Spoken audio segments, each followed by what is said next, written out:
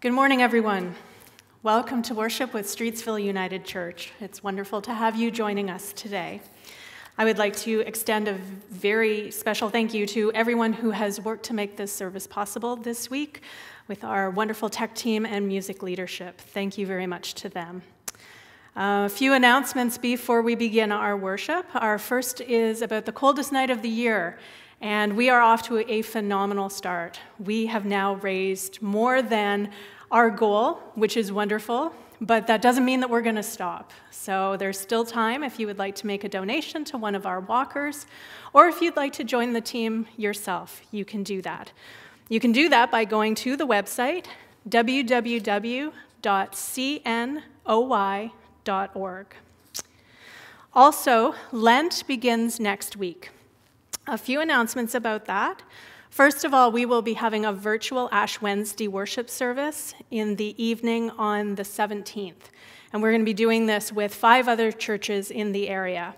Some information has been emailed out to you, and more will be coming as well. So stay tuned for that, and I hope you can join us.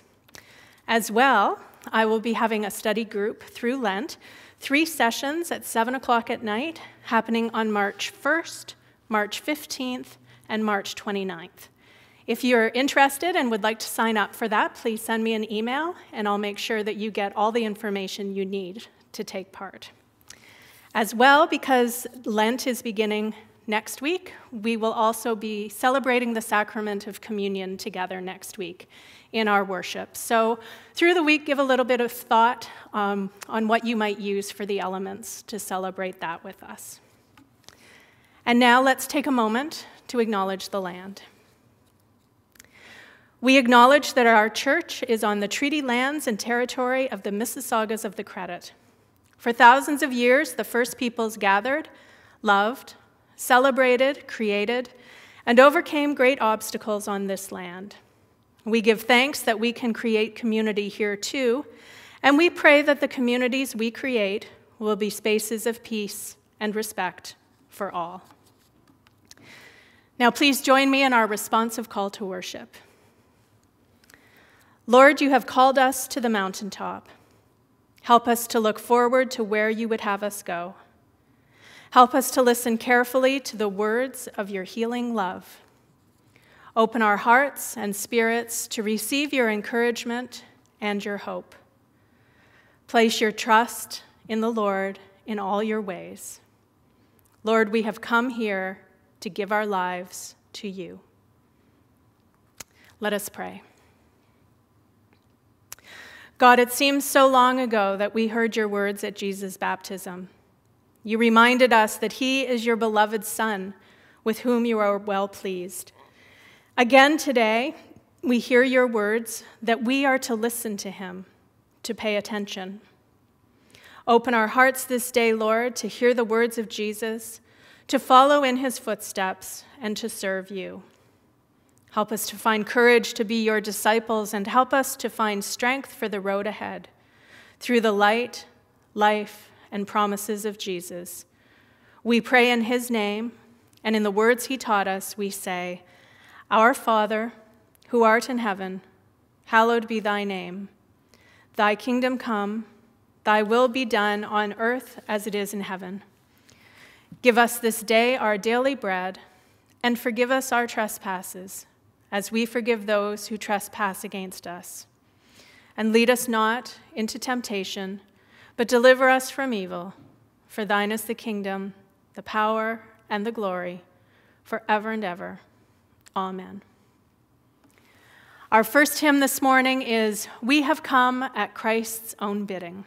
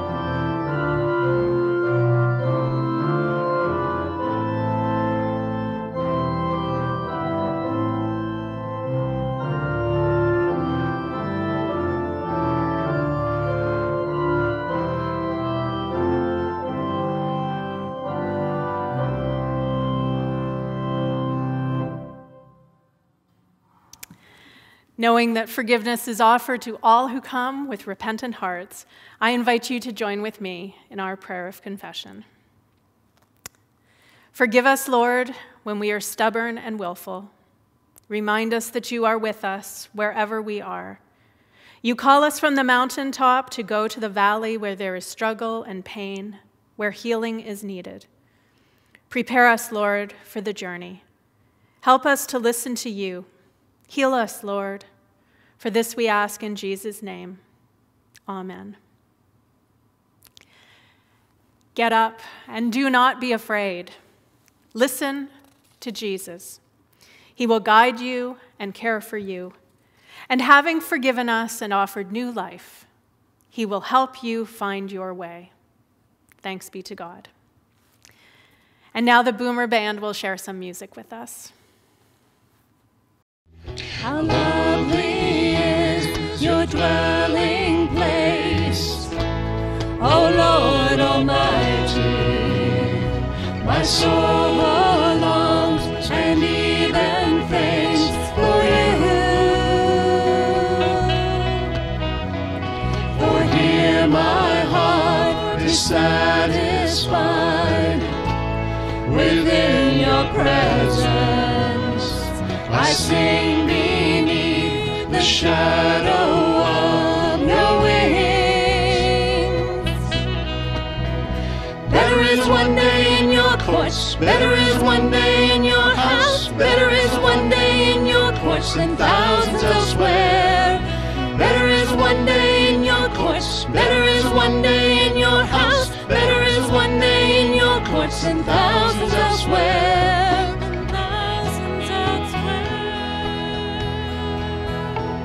One thing I'd ask and I would seek, to see your beauty, to find you in the place your glory dwells.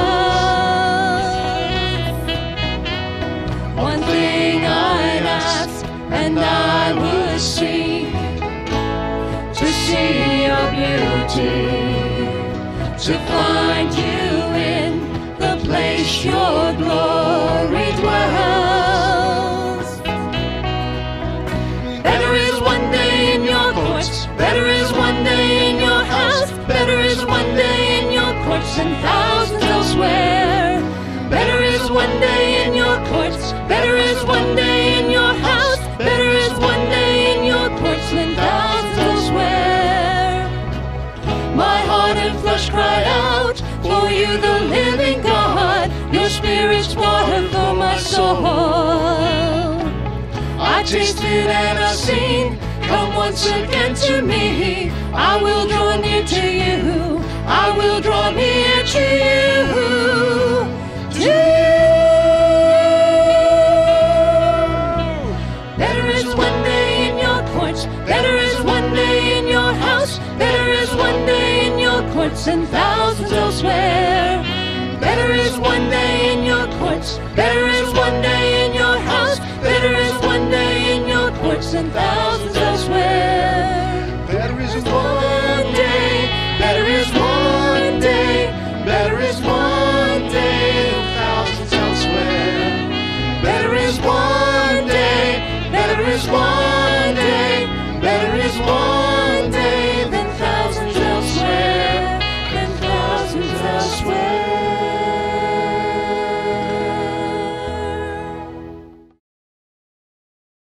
Let us pray. God of love and wisdom, your word is a lamp to our feet and a light to our path. Give us grace to receive your truth in faith and love, and strength to follow on the path you set before us, through Jesus Christ. Amen.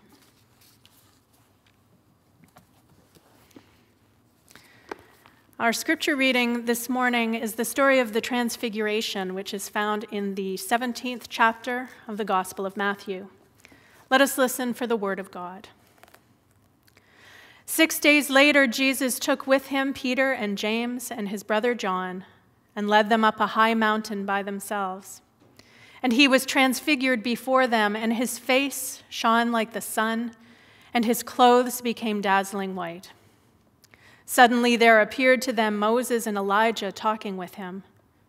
Then Peter said to Jesus, "Lord, it is good for us to be here.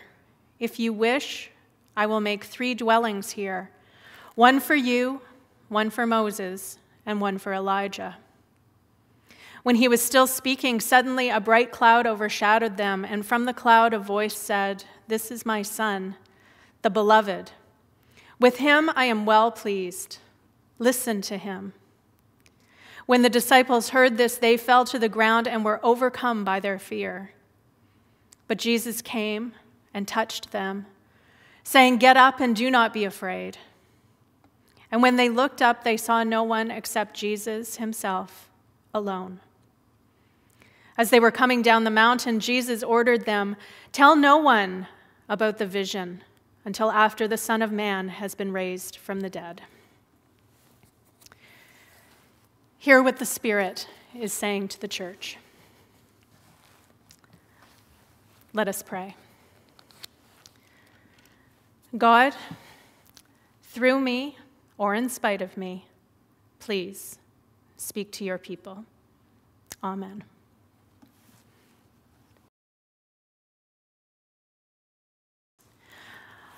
One day, years ago, I remember my father coming into the house to find me. He was very excited, asking me if I would like to see sunspots.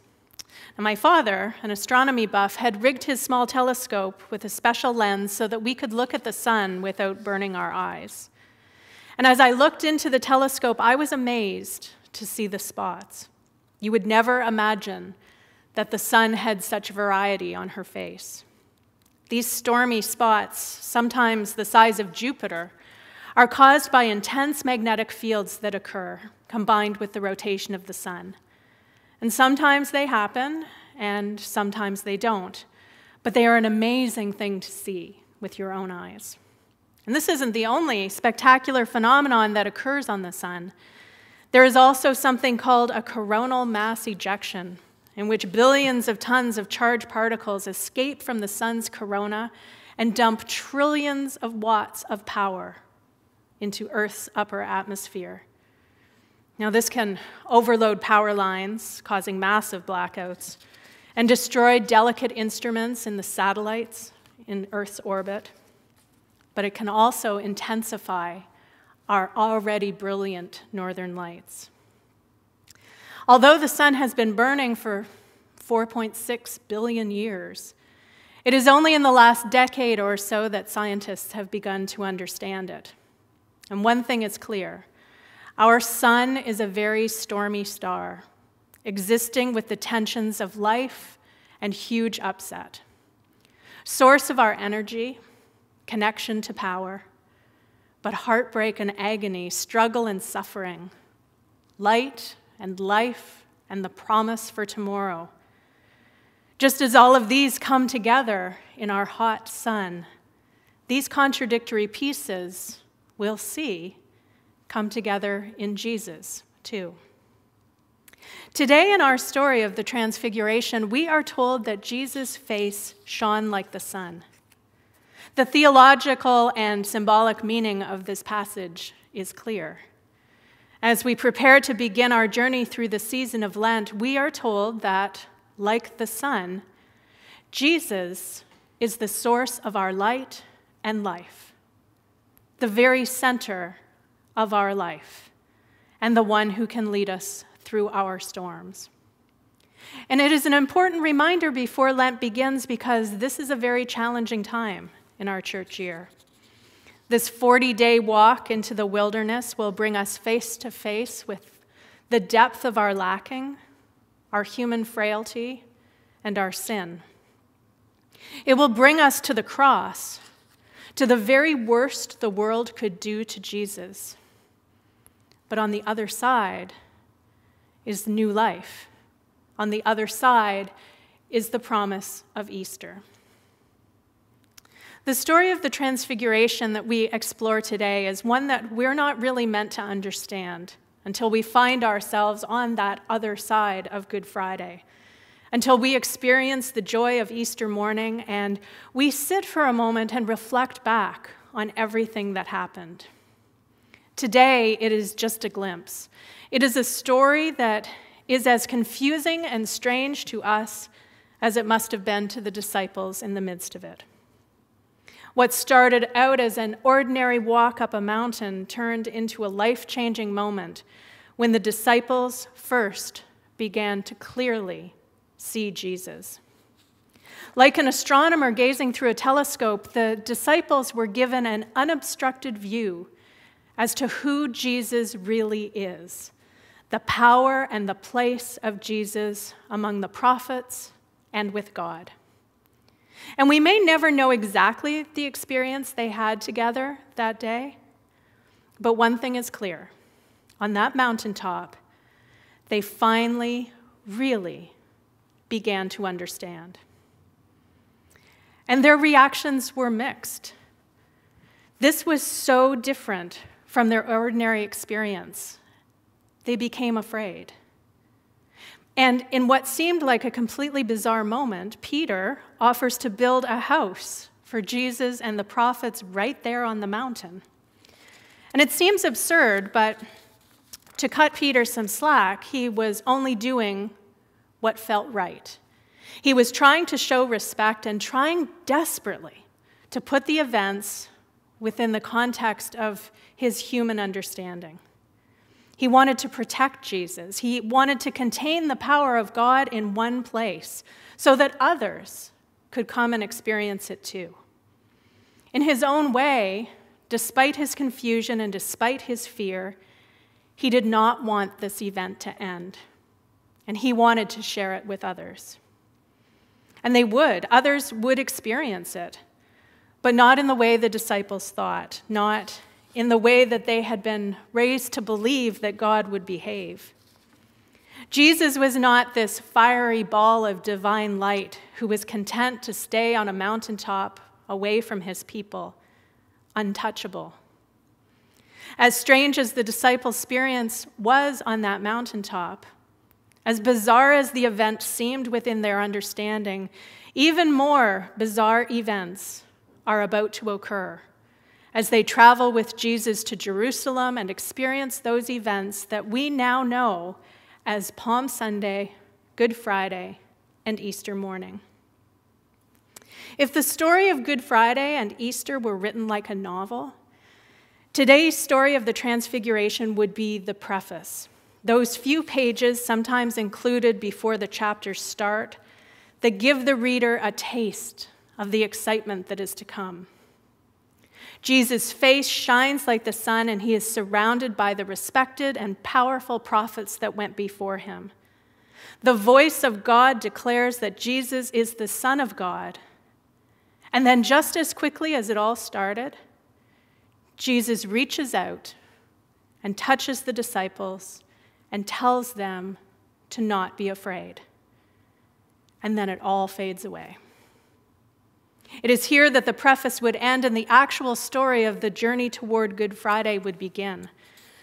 With a simple human touch and a few kind words, the greatest power in the universe creates sacred, holy ground between these friends, between us, between all of God's children.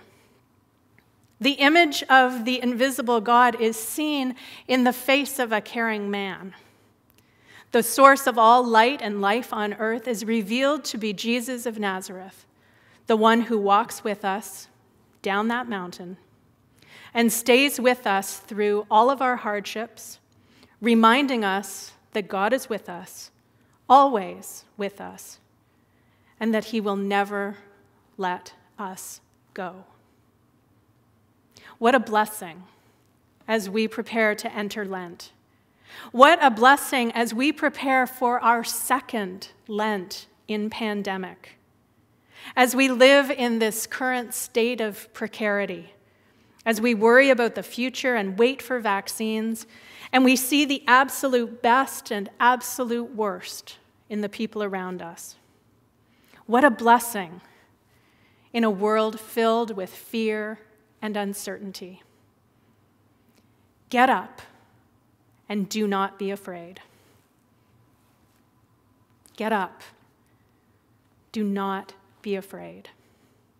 That is what the mightiest power in the universe says to us when we feel frightened by this pandemic, when we feel beaten down by the economic uncertainties of lockdown, when we are soiled by our own mistakes and depressed by mental, physical, or spiritual deterioration.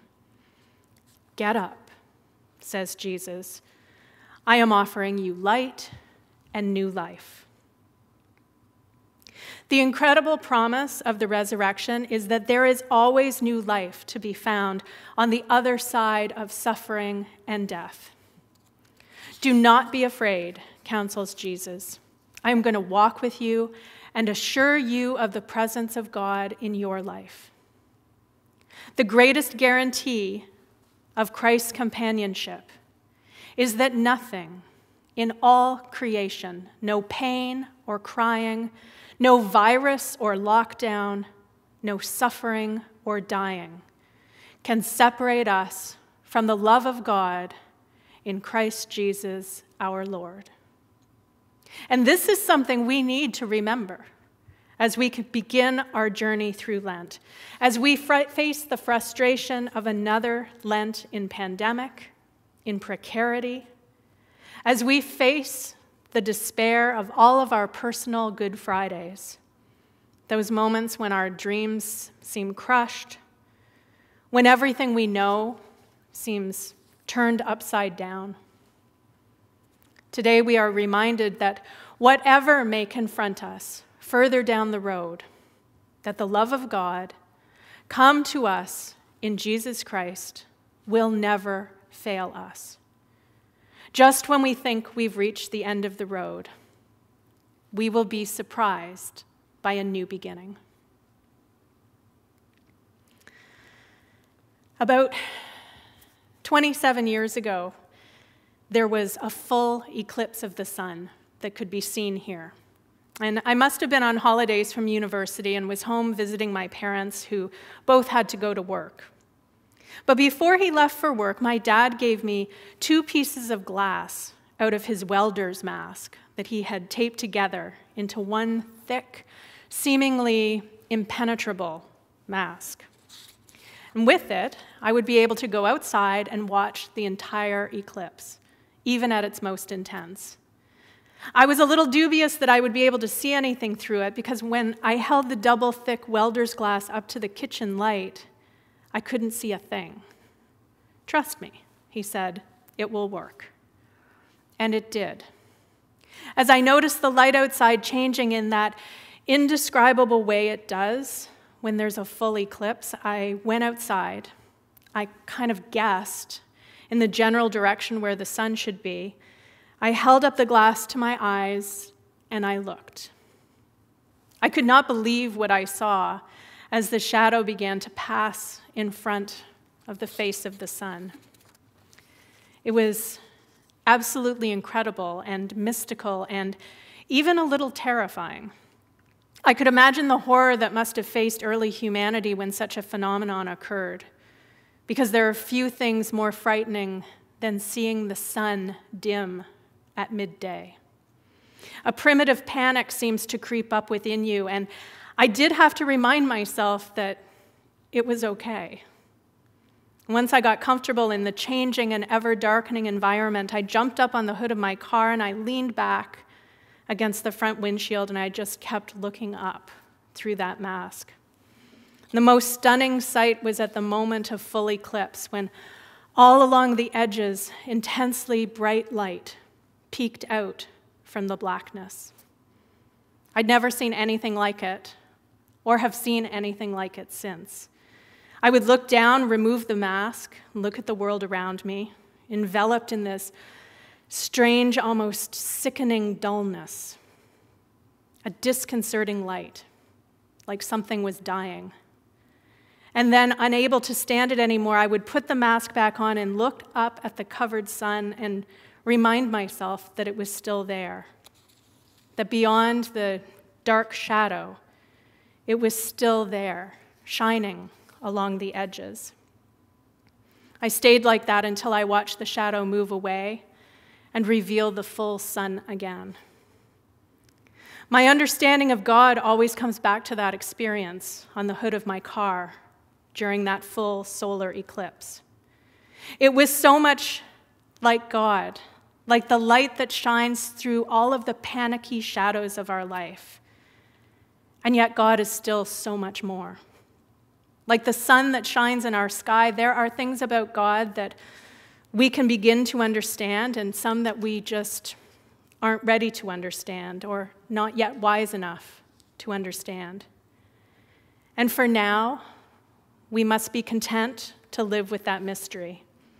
And until the time when we can fully see, may we be reassured and led through all of our personal storms by that voice telling us to not be afraid, and the hope and the promise of new beginnings and of shadows finally slipping away.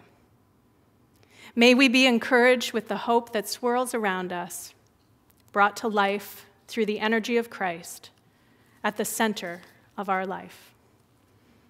Amen.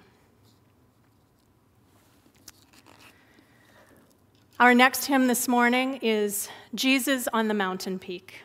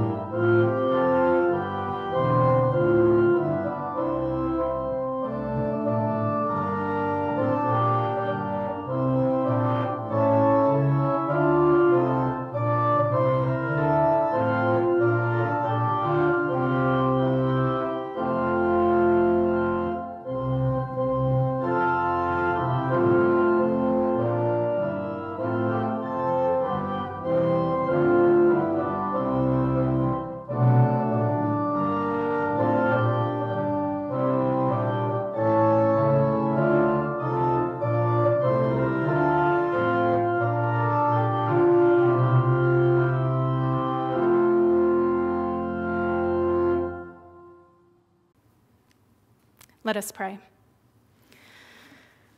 God, we can imagine what it must have been like for Jesus' friends on the mountain with him, seeing something so amazing, being filled with both confusion and joy, and trying to make sense of it all.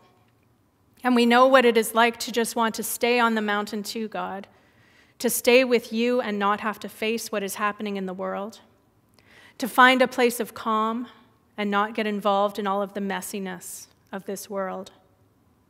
But you call us into the world. You call us to go and follow you into the world to care for your creation and your children. You call us to rejoice and to work for justice, to reflect light into the darkness, and to preach the good news of new life and forgiveness of sins, of a world transformed and of lives renewed. So give us courage, God. Give us courage to follow you into this world and give us hope to see our way to your promises, even when the road we are on is difficult. Our prayers today are not only for ourselves, but we also turn over to you all of the prayers of our hearts, those that are known to this community and those that are known only to us individually. We pray for all who are dealing with challenging circumstances of all kinds. Especially we pray for those who have been made unwell by COVID, for those who are caring for those who are unwell, and for all whose lives have been turned upside down. We pray for all who are grieving this day. We pray for those who have been relying on virtual learning, those who are trying to homeschool. We pray for those who have lost employment, are worried about their housing situation. We pray for those struggling with anxiety and fear, for those facing increased financial challenges. We pray for our world, that we may be led to respond to issues of inequality, vaccine scarcity, global warming, and climate change with wisdom and determination, so that all may be safe, all may have opportunities, and so that future generations may experience in the full glory of your creation, God. May we all be led in wisdom and grace to work together and to help one another to find our way forward and solve problems we face. Finally, God, we do pray for ourselves and for this community. May the courage and hope in your promise of transformation and new life echo into the darkest corners of our life. May we find hope in you, even as the world around us feels so uncertain. May we be strengthened to confront our fears and our challenges. And may we have the courage and determination to reach out to bring your hope to our hurting world. May we each be reminded and believe that through your love exist endless possibilities and endless promise. In Jesus' name we pray. Amen. Our closing hymn this morning is O World of God.